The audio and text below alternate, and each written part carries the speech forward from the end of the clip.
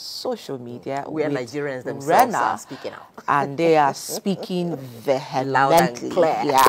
So, all right, Rena, good morning. Good morning to you. Good morning, Rena. Thank you. Okay. I see you are enjoying yourselves that you took my time. Oh, no really, fault of ours. You know, No when it comes to the state of the nation, but we'll give you extra time, so you're not losing anything. You look beautiful, by the way. Thanks. Black dog, black dress. Absolutely. So I've started a thing. I actually copied it from a colleague, not in the station in Lagos, who does one color a week. So it helps you narrow your search. Instead of looking for what to wear, you know that you are looking for a red thing to wear, you're looking for a black thing to wear. So nice idea. Black is the theme of the week, and I've searched looking for black. So you have them, have the ensemble arranged. Absolutely, absolutely. Looking forward to the next one. All right, then. Catch you later. All right, good morning, everyone, and welcome to Kakaaki Social. Thank you so much for holding on. I am Rena Obozeghie. Now, the father of the 4-year-old girl that was sexualized, who was arrested by the police, says he only wanted his daughter to be a celebrity. In case you missed it, the father, Suleiman, had posted offensive pictures of the child in suggestive poses on Instagram over the weekend ahead of her birthday on May 28. Well, other photos were taken inside a hotel room and a club hall where the little girl was encouraged to climb tables and make advances as strippers do. Now, in a video captured at the police command headquarters in Auchi, Etako West local government area of Edo State, the father says he had pure intention of dressing up the child how he did. Anyway, I don't mean to harm anybody, but it's just because I'm also used to watching people in the content creation, commenting, all those other people. So me, I have no, I think she's too small. I can't do comment. Where's the camera? I think she's too small and she can't be doing commenting. I decided to brought her up in a model way. She should be wearing model dress, all those catapult by covers to make her as a model. This month is her birthday, May 28th. I went to go her birthday bash. We post on our Instagram yesterday around 11 a.m. in the morning. That went viral this morning. I want her to become a celebrity. I want her to become a celebrity. Is it good or bad? Well, the Edo State government has taken custody of the child, and government agencies like NAPTIB are working with Meta to see that the child's Instagram account with similar pictures is brought down. Let's see how you reacted. This is from Edo State, and that's the child there. Of course, you know you cannot see her face because she's in a mess. This user says, imagine him still explaining to prove a point. He needs counsel and orientation. He isn't even seeing anything wrong in all he did. Ignorance has eaten so deep in him. Also reacting on Instagram is Ife's Kitchen, who says, please, what will happen to that nightclub that allowed her in? A good question right there, because, I mean, they are usually accomplices in cases like this. And then Sarah says, I hope that people learn the importance of social service providers from this one institution that is non-existent in this country. And let's see more stories. And this is between the Women Affairs Minister and the Speaker of Niger State House of Assembly, Abdul Malik Sariki Daji, who says that he is ready to meet the minister in court. And this is because of the planned marriage of 100 girls orphaned by bandits.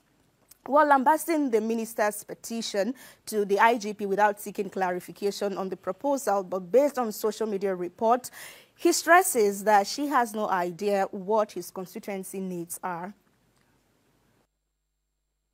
If she called me and said, Speaker, come, I want to see you in Abuja. Let us sit on a round table. This is what we got about you. How do you hope to do these things? Can't we do it this way? How can we be of help to these people? I will appreciate her. And I will be submissive to whatever idea she has put on the table. So as it is right now, I'm not threatened by the action of the minister.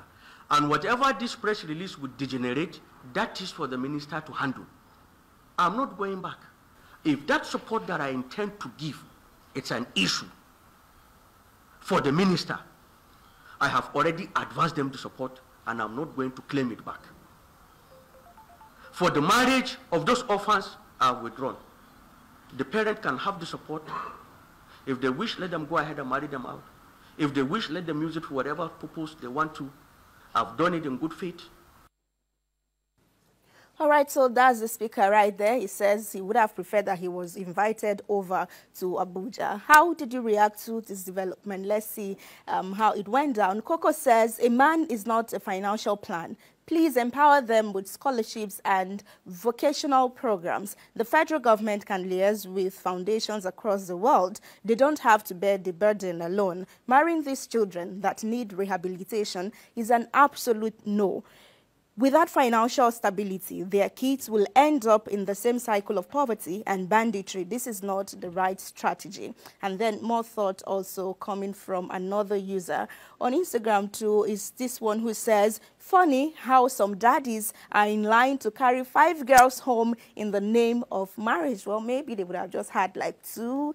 Let's assume that they had 2 already, maybe not up to 5. And then Spider DK says, like I said, this might cause a confusion that will affect other people who have nothing to do with it. The minister should have asked questions before threatening to do anything.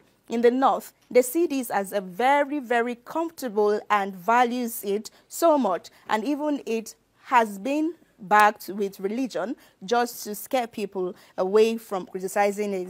They said it reduces prostitution and increases their population, then allow them to do their thing. That's both sides of the table right there. Let's move away to have more thought on what's trending this morning on Kakaaki Social. Well, reactions are trailing the Enugu state government intention to construct a 380-room 5-star hotel in the state capital, Enugu. It is expected to be done within 12 months after start. Well, the hotel project has been awarded to a Chinese firm, and the State Commissioner for Culture and Tourism, Ugochi Maduike, who briefed journalists on the development, noted that international flights have not been coming to the state because of the absence of such hotels.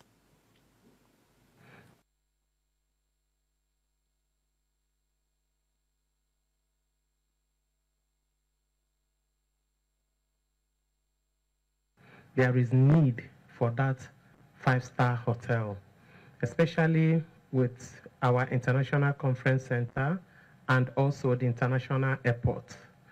Part of the reason why we have not had any other international flights coming into Enugu is because they don't believe in any of the hotels we have here.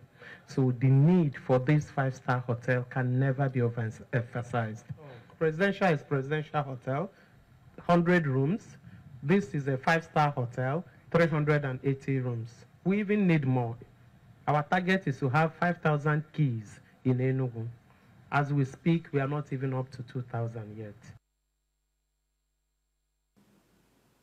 All right, then hopefully maybe that will bring the business and the flights, international ones that she noted. Let's see some thoughts on this one from the space of X. Bull Dunk says, how can government be building hotels? Sometimes I wonder how we find ourselves in this kind of primitive reasoning.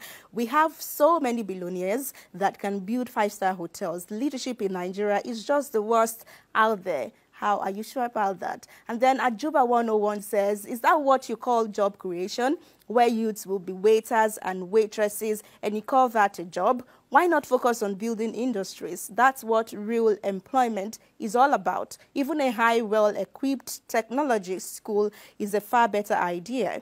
You think too small. Okay, more thoughts on Instagram on X yesterday. Namesword says, enable the private sector to lead this venture. Government has no business in running this business. Provide the environment. Let a capable local investor drive the growth. All right, so more stories at this point and more reactions to stories that are trending. Well, this was a sad one on the space of social media yesterday. It's a video of some Nigerian army officers crying that has surfaced online. Well, while it is not clear exactly what the event was or when it happened, the action suggests that they lost a colleague to terrorist attack on the field, and this is rebirthing sympathy from netizens. Please stop crying, okay? Stop crying, please. Stop crying. Stop crying, please. Stop crying. I tell you guys, since morning my mind not here. I not tell you.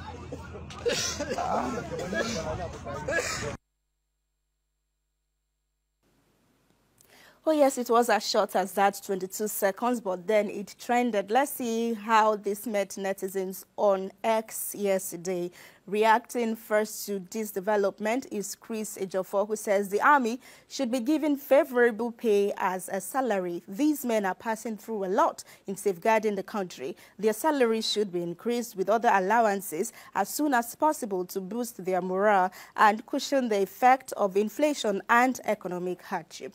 Also, Korede says, is it about salary or proper care like therapy after war, looking after their families, support workers or carers for those who have serious injuries and cannot be independent anymore, and so on? Their salary shouldn't even be touched. Okay.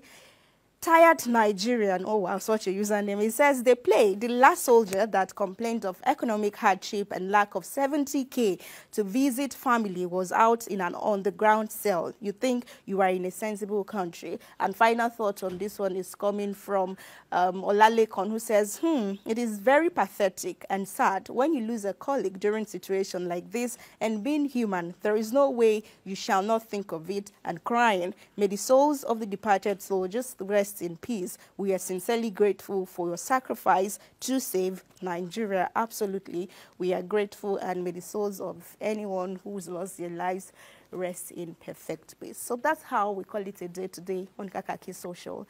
Rena, Obio, we can continue conversation on social media. All right, thank you so much, Rena. I mean, it's interesting, all the stories, but the one that takes the cake for me is that one, of course, on the marriage of the 100 orphan girls. And, you know, the senior special assistant to the president on North Central Building says they have been interrogating the issue, talking to the girls. In fact, they were giving the speaker an opportunity to say, okay, fine, we know they're underage girls. There are also girls who probably will want to marry. But he whipped out and started to look at the religious dimension to this conversation. So going forward, like they mentioned, education, scholarship, the way forward.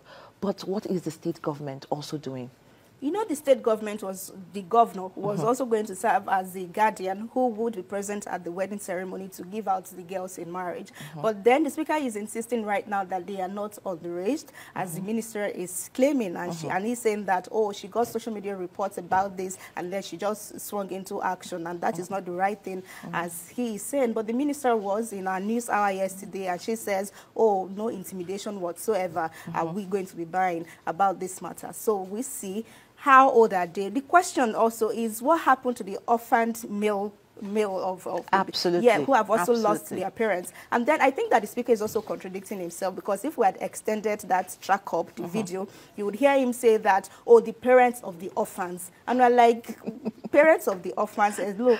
He would say semantics. Oh, okay, let's see. Okay, I think they said some people are orphaned, others still have their parents, but they don't have money to execute the marriage. Anyway, but so much to talk about on the social media. Never a dull moment. My heart goes to the families of our soldiers, gallant soldiers that died on the theater of war. It's actually very pathetic, really. And for those who suggested that their welfare should be looked into, I'm absolutely in agreement with that. And then for those who want to be celebrities overnight, no matter what it costs, on the social media space, you want to talk about that, bringing out a little girl. It was really sad. I mean, I could not even look at the pictures twice. Of course, they can't make the news here. I just look at it, one tiny rope like this that they just put around the girl's bum, and they were telling her, climb the table, shake your body. I'm like, gosh, what's this? To think that it was even the biological father who did that to that child. The social media guidance to promoting child pornography is also something we should look at. Because usually Instagram used to ban all of these things. TikTok banned them, except for X that allows them. But suddenly, she even has an account on Instagram where she does all of those things. The decadence is just too much. There's so much to walk about. Anyway, let's let it go. Rena, have a great day. You too. All right. And keep topping up in black. I'll catch you tomorrow. All right, it's still Kakaaki, the African voice. So many